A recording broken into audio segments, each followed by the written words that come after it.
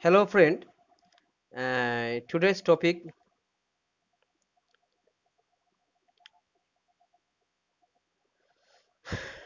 equilibrium.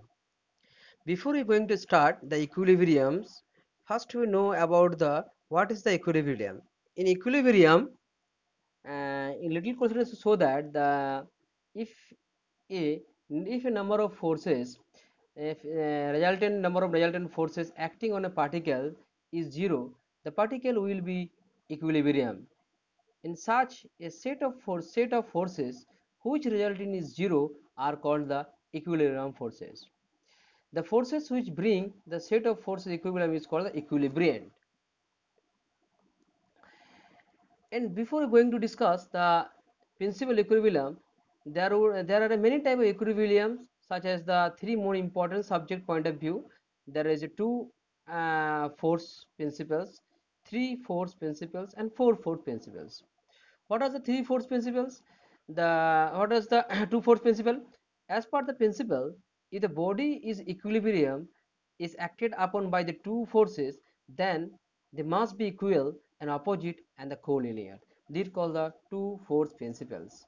Three force principles. As per this principle, if the body is equilibrium is acted upon by the three forces, then the resultant of any two forces must be equal and opposite and collinear with the third forces. This is called the third force principle. Four force principles and third force four forces. The two forces must be equal and opposite collinear of the resultant of the two other forces. Now define the what is the equilibrium. In equilibrium, a state of a system where all the forces acting on the system is balanced is called the equilibrium. Now the topic Lemming's theorem. What is Lemming's theorem? In Lemming's theorem, uh, if the three collinear and concurrent non-collinear forces which keep on the object in static equilibrium with the angle or directly opposite to the corresponding of the forces. Corresponding of the forces is called the Lemming's theorem. How corresponding to this? If a force A is another two forces corresponding angle alpha, and another force is B, the corresponding angle is beta, and C, the corresponding angle the gamma. Now according to the Lemming's theorem, we can write here the A force is directly proportional to the sine alpha, that means opposite of the other two forces and angle between them. Similarly, B force is directly proportional to the opposite of the two forces and between this angle is sine beta, and C forces the angle between the forces is gamma, then we can easily write the C by sine gamma. Then we can easily write A by sine alpha is equal to B by sine beta is equal to C by sine beta. This manner we can easily write.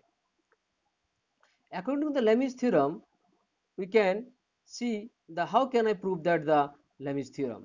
Here we can see that there is a three angle, and it is the geometrical figure when I proving the Lemming's theorem.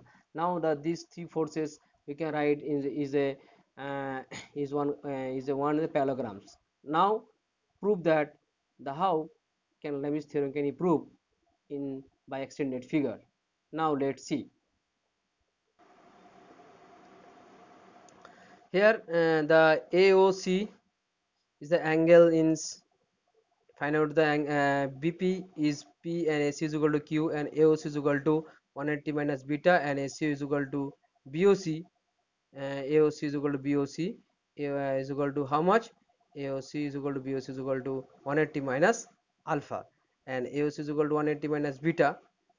Then see the figure, this one, then OB, then uh, AOC is equal to 180 minus already find out, and OA is equal to P and OB is equal to Q, and then the angle between then BOC and is equal to 180 minus 180, and 180 minus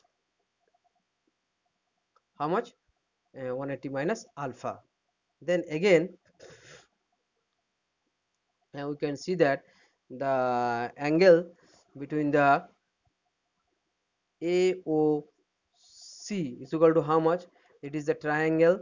Summation of the all the angle of a triangle is 180. Then CAO is equal to how much? CA is equal to 180 minus this angle, and this angle is equal to putting the value of AOC plus ACO is equal to how much? 180, putting the value 180, and AOC already find out, 180 minus beta, and ACO is equal to how much? AC is equal to 180 minus alpha. Then simply simplifications, then find out the value of how much? That's value of ACCA is equal to alpha plus beta minus 180. Then again alpha plus beta plus gamma is equal to how much? 360. Then 360. Then alpha plus beta is equal to 360. Then again solve these equations. Then find out the value of CAO is equal to how much? CA is equal to 180 minus gamma. This way we can easily find out the three angle A, O and C angle in this 180 minus gamma, 180 minus beta and 180 minus gamma. Then this value, these three values we can easily understand the how can I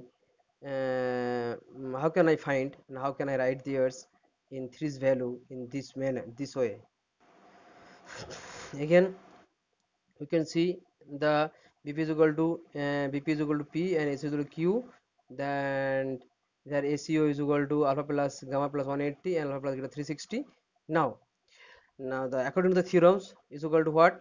According to the theorem, we know that a triangle AOC is equal to AO by this here. See the triangle AOC is this triangle. This triangle law of the triangle is equal to ACO, and the here you can see the OA by angle AOC.